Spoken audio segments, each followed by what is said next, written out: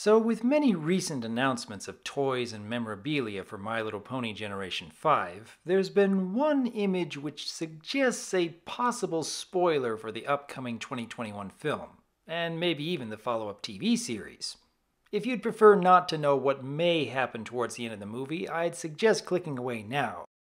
While I personally don't have interest in collecting various MLP products, there's always going to be something which gives away potential plot points. Months ago, it was the reveal of new G5 characters from bedsheets of all things. And now it's a kid's costume complete with Sunny's cutie mark and, more surprisingly, a horn and wings.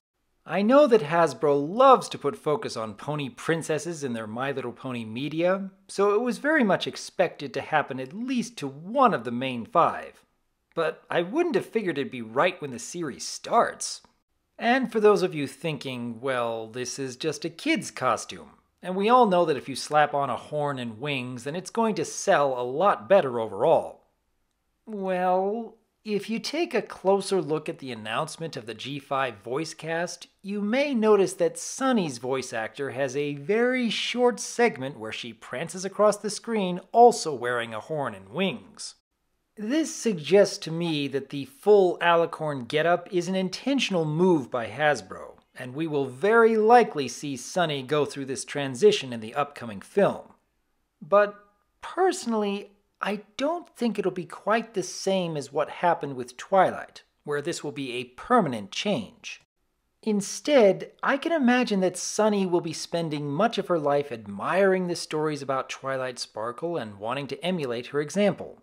And after who knows how many years of the pony races being separated by paranoia and mistrust, there is perhaps a moment, a brief moment, when Sunny has the opportunity to represent the magic of friendship.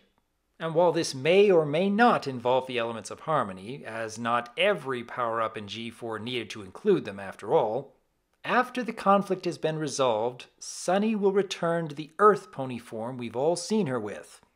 At least, that's what I personally believe will happen.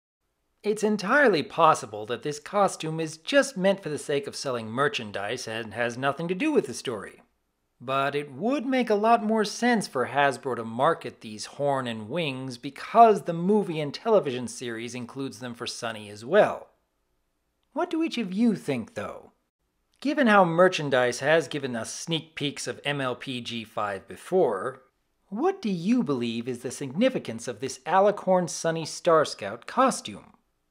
Leave your thoughts in the comments below, because as always, I am Dr. Wolf, and I look forward to hearing from you.